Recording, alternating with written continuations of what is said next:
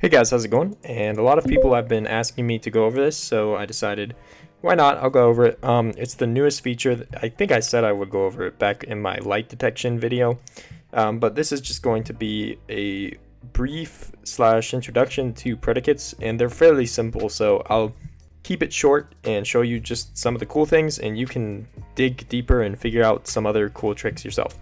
So in predicates it's pretty simple. It takes a lot of what you would do with a loot table or with a advancement criteria and just sticks that into one place that you can check in game.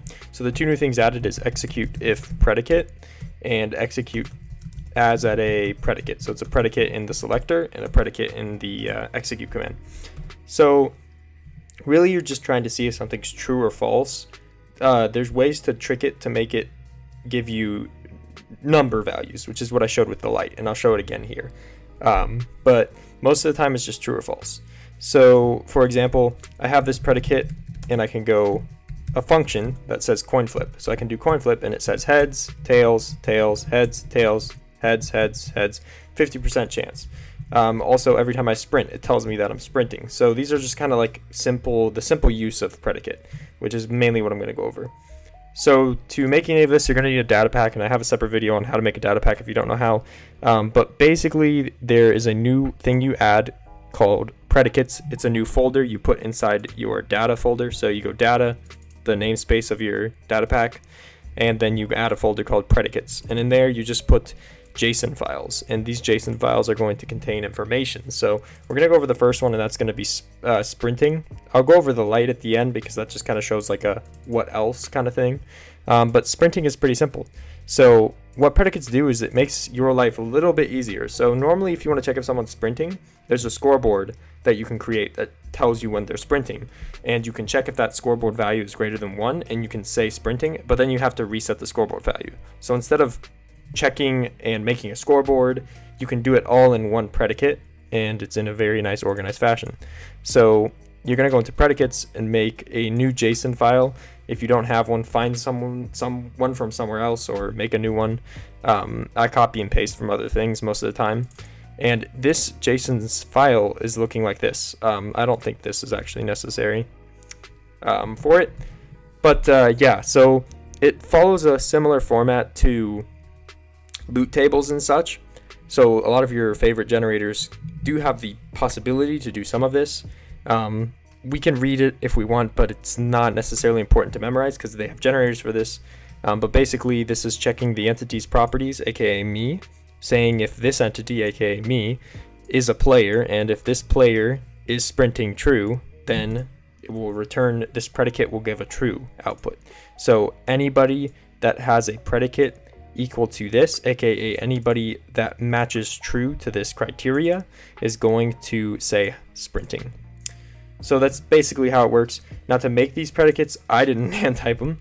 I went to misodes.github.io/predicate, and this is a great generator. It has, I think, all the stuff you can do, and you can go here and explore because I'm not going to cover everything today. I used this kind of stuff for a lot of other things. But anyways, so we can go to entity properties. This is what I did. Then I picked this. You can pick killer or the killer player, and then you can pick what entity it is. So this can work on other entities than just players. And you can check for MBT, or if they're on a team, or if they're at a location, coordinates, if they're light levels, if they're standing in water, if they're standing in a block. But that's not what I did. So I just went to this place where it says sprinting and I checked true, and it generates it here. So you just copy it and you paste it into your JSON file like that. And once it's in there, you can just type reload and the predicate will start working, given that you type the command right. So that's just a simple checking for a state of the player, but there's actually a lot more predicates. So I'm going to open all of these predicates and we'll go over a couple of them, except for sprinting and except for daylight or light range. Okay, so the next predicate I created is one for raining. So normally you can't check if something's raining, but this is cool because they made it so now you can check for weather. So you can do weather rain, and now it screams raining at you. Weather clear, it'll eventually stop screaming once it fully clears up. So this is something you couldn't check before 1.15, which is pretty cool, or at least was very hard to check before. And all you got to do is go weather, and you select raining true. And you can check if you want it to be raining and thundering, or I guess just thundering, or neither. I don't know what that would do. So that's just kind of cool, being able to check what weather it is. You can spawn certain mobs when it's raining, which is pretty nice. I don't think you could do that before. So the next one, let me go into the functions, would be that coin flip one that I showed you.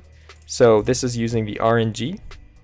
So RNG is random chance. So we can go here, we can pick random chance. The chance is 0.5. That means there's a 50% chance of it being true or false. 1 would make it always, 0.1 would make it 10%, 0.5, 50% chance of being true or false. So all I have to do is when you play this function, it gets a little bit more complicated. So here we are storing the success onto a score of constant. And the success is we're checking if the predicate of RNG is true. So when you do execute if predicate, say sprinting, it'll say test failed because I'm not sprinting.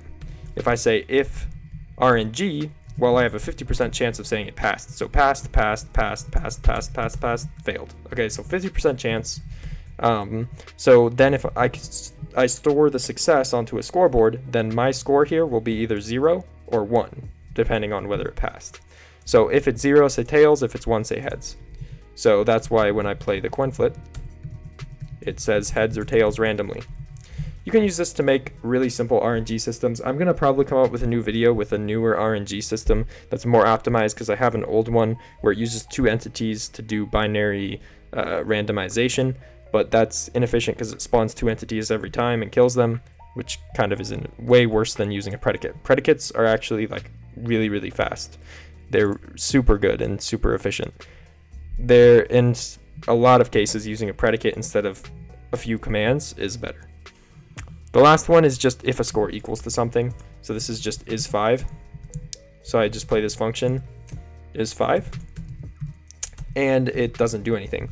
But when I set my constant score to 5, it says U is 5. And to do that, you just go entity scores, this entity, and again, you can pick the same options. Then you type in the scoreboard objective. I typed in constant and clicked add. And then I just change this number to 5. And then I just copy this over. So predicates are pretty easy. They let you check for things that normally take a couple commands to check for. They do it really fast with high efficiency with no need for extra scoreboards, which is nice. They also let you check for things that you couldn't before, such as light. And they are mostly true-false statements, but you can trick them to be different. So I'm just going to, now that's pretty much the end of the video, but I'm just going to go over how I did the get light again. This was in a previous video, but this kind of has to do with the tricking part. So what I do is light range is between 0, min, and 14 of max. This is going to be a location check, and I create a loot table that says if that predicate is equal to 0, if that predicate returns basically, well, okay, so light range checks if you're between 0 and 14, which just gives you true or false. So predicates, again, still true or false. Daylight is just going to be true or false. Is it 15? Yes or no, right? But you can use the same predicate things inside a loot table. So here we have a loot table that I wrote that uses the new predicate system, the new predicates with light. You couldn't do this before in a loot table. So a lot of your old generators might not have it. But basically this just does a location check to see if at this block the light is 0. If it is, then give them a golden hoe. If the light value is 1, give them 1 golden hoe. If the light value is 2, give them 2 golden hoes. And so on and so on and so on. And I've shown this off before. But we can loot all those hoes into a chest and store the result of how many went into a chest. And that's how you can get numerical values using the new kind of predicate system. But it's a little bit different than that. So go ahead and explore with it.